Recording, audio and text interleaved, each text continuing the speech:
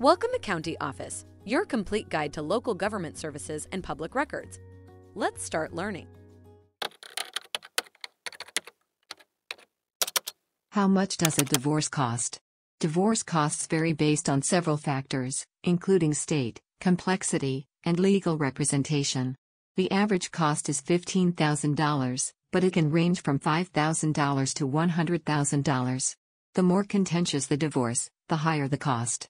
Couples can save money by agreeing on issues like property division and child custody. In addition to legal fees, there are other costs to consider, such as court fees, mediation fees, and the cost of hiring experts like appraisers or accountants. Couples can also save money by using alternative dispute resolution methods like mediation or collaborative divorce. It's important to note that the cost of divorce can have long-term financial consequences.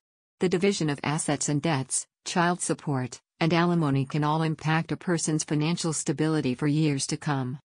If you're considering divorce, it's important to research the costs in your state and explore options for reducing expenses. A qualified attorney can help you navigate the process and make informed decisions. Thanks for watching our video. Be sure to like, subscribe, and leave a comment below. We'll see you in our next video.